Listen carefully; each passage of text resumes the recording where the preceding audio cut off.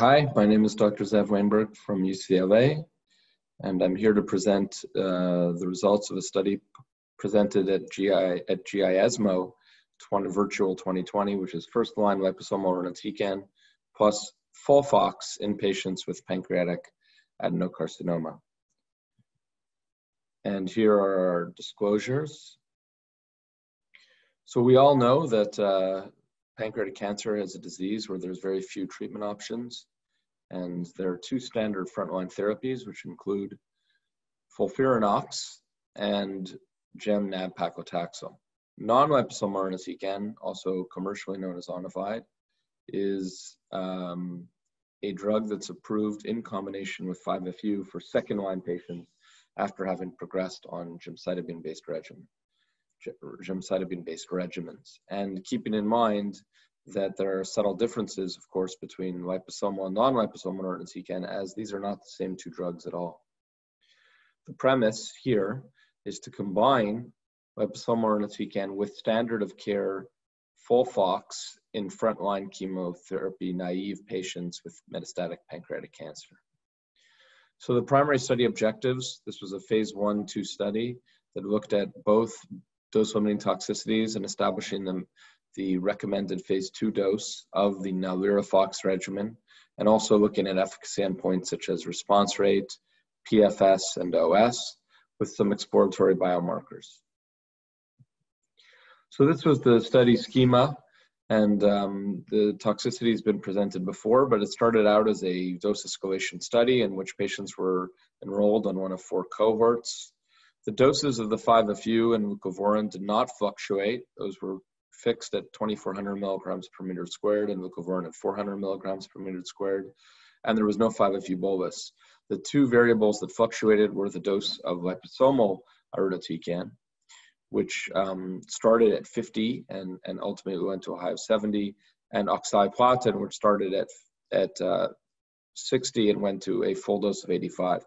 Ultimately, the dose that was selected for expansion and for a total 32 patient cohort was 50-60, which is liposomal irinotecan 50 milligrams per meter squared and oxaliplatin 60 milligrams per meter squared.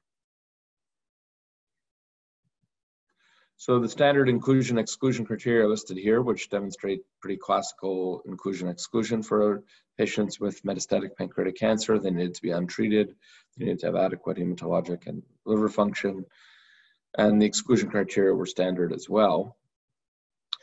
It's a busy slide showing the demographics, characteristics, and disposition of the patient population. You could see the 4 cohorts, and then on the far right, the full, including the dose expansion of 25 patients, and also the full patient group, which was 32 patients in total.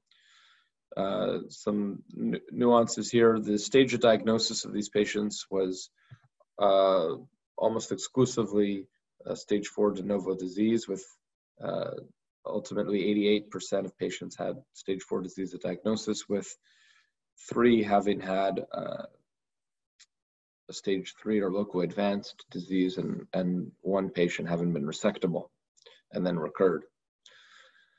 The ECOG performance status was almost equally split between 0 and 1. And here, this is a busy slide that goes over all of the safety overview, including the dose-limiting toxicities. The primary dose-limiting toxicity in this cohort that was ultimately selected was neutropenia. There were, as you can see on the far right, 10 episodes of neutropenia on the study. Keep in mind that GCSF was not mandated on the study, so there was no requirement to use it, and there was some people who used it and some people who didn't use it, so it was sort of arbitrary.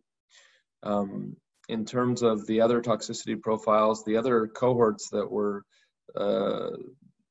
demonstrated didn't have necessarily more DLTs, although they certainly had a little more treatment-related adverse events.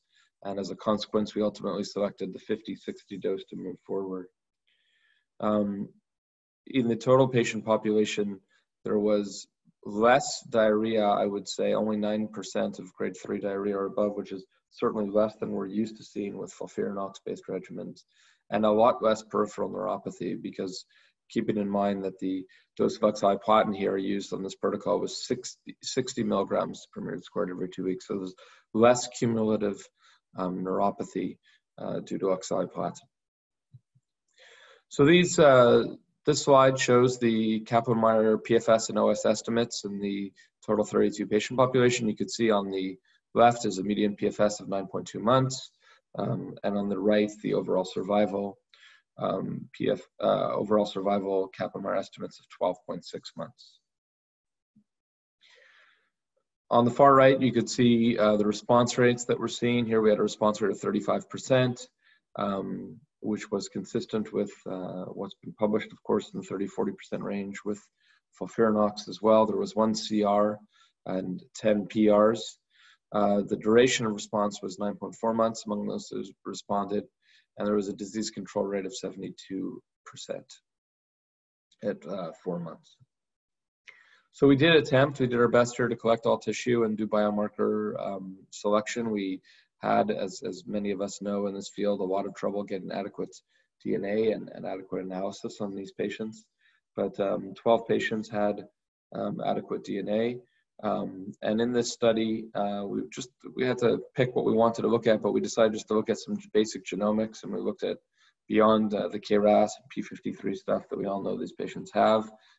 We've just divided them in Moffitt subtype into classical or basal, which has been published and suggested a worse prognosis for the basal-like subtype. Here you could see that the large majority were classical subtype, 11 out of 12 patients who we could analyze. And there was no real difference in the PFS of these subgroups. And I think moving forward in the larger data set, we are going to try to look at this as well. So in conclusion, the findings of this phase 1/2 study suggest that the FOLFOX regimen is tolerable and has an established and safe dose now. No new safety signals were identified, and anti-tumor activity was seen, which in my opinion is sufficiently encouraging to move forward. And what we are moving forward right now, and this is a large phase 3 randomized clinical trial, which has just launched, called the NAPOLI-3 study. And this study is randomizing patients to either FOLFOX at the doses used in this protocol, or standard gem nab-paclitaxel. And this is a 1-to-1 randomization with a global study of about 750 patients, which has just launched, and the primary endpoint of the study is overall survival. And thank you very much for your attention today.